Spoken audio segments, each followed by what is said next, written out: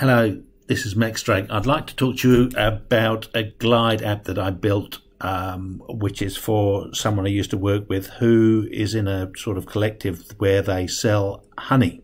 They sell it at the market, and they also have online shops, and they have a web page here. So I actually met somebody down at the market on the weekend, and I thought about using their app, which is this one here, to display their honey. A couple of times I've been talking to people on the stall, and people come up, they're semi-interested, not quite persuaded to buy at that particular point in time. And it would be nice so that you could give them some information. So what I thought is, if they had an app, they could scan it onto their mobile phones, they could think about it, maybe they come back and they'd look at the product and maybe come back and buy, or else you can actually buy online. And if you actually click one of these bits of product, and if you order online, it takes you back to their website to do the ordering for that particular item. Taking its time about thinking about doing that by the look of it. So you can select something. I think that one's a bit funny, actually. They haven't set up that page particularly nicely. Another thing that they do on their app, if we just dart over to that, their weights, if you go and choose a product that they actually have, their products are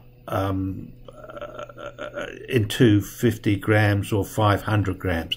I went looking for some honey, and I found another marketplace, and they actually had half a kilo and a quarter of a kilo, and it sounded a lot more appealing. I think it was half a kilo and a kilo of honey, and the half a kilo was just 500 grams, but it persuaded me to buy. So I thought, I'd convert that. Instead of doing the boutique-y ones, I'd go to the high ones. Also, the title for these on a small screen, if you actually have the text, the raw Manuka honey would actually all look exactly the same. So I actually had to invert the coding on them to actually do. Also, I felt they go from low to high on their website, and I suddenly thought, no, go from high to low. So I switched the order around as well, and I also try to make a term for 5 or 6 different things. So ultimate, superior, premier, prime. Maybe premier goes above and prime, and then it's superior, and then quality and normal, and quality is pretty vague. I ended up with an about page. I ended up with a honey, some explanation pages, what they have, and then they have a link to a calculator. And I also, one of the things, I did see this app by this other chap that I thought was really cool, is that he had multiple things on one map. And if we just go to his map one here, he's got a whole load of elements going through on that.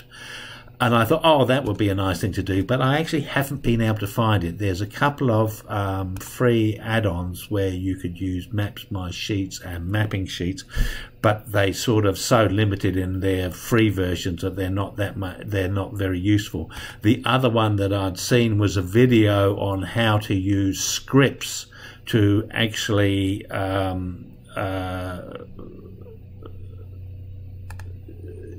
do this, and this was a demo from a 2015 one where you actually, if you run this one, and I'll just show you something on here. I'm just going to copy that and put it over here, because actually, no, I'll tell you what I do.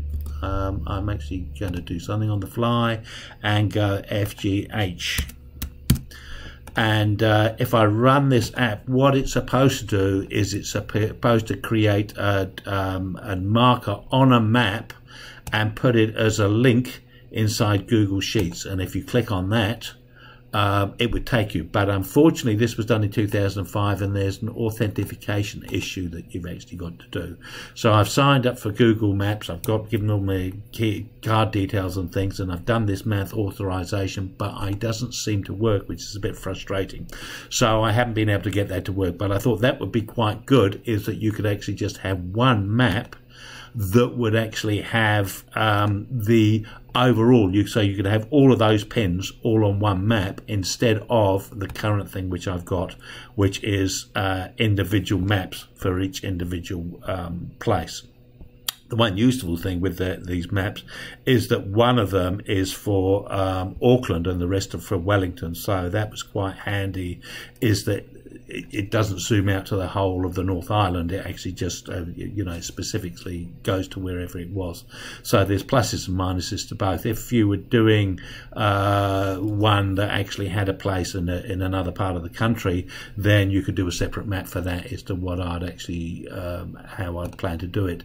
So I was quite pleased with a very simple, is basically taking a lot of the information from his website and actually just putting it onto a little mobile app that was quickly there to do. So if you look on that, it's just got the information about it and the cost, and it's got the sizes and products that you can actually buy. So these are the 2 weights that you can buy, and it's got some other information. So straight in front of you, if somebody's just walking along, they see it at the market, they take the QR code, scan from it, and maybe they think about purchasing later. I thought it was a nice little exercise to try and use it for a product app, and I suggested it to somebody else for using it for a gin distillery, which is a boutique marketing that they do.